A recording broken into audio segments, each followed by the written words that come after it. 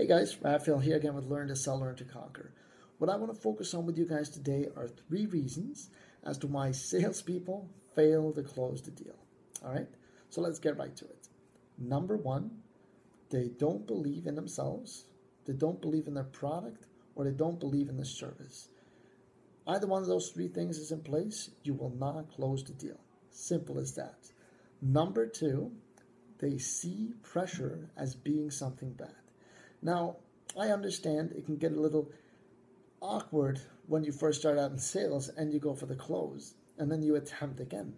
But it's all about in the way you do it, and pressure is only a bad thing if what you sell is actually bad. If it's beneficial to the potential buyer, then they're better off having it sooner rather than later, right?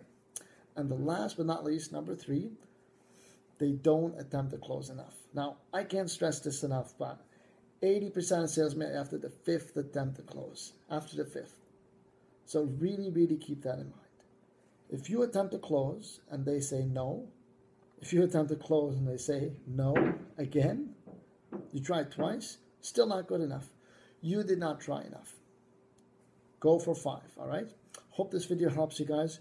Go out and close more deals. Thanks for watching. See you soon.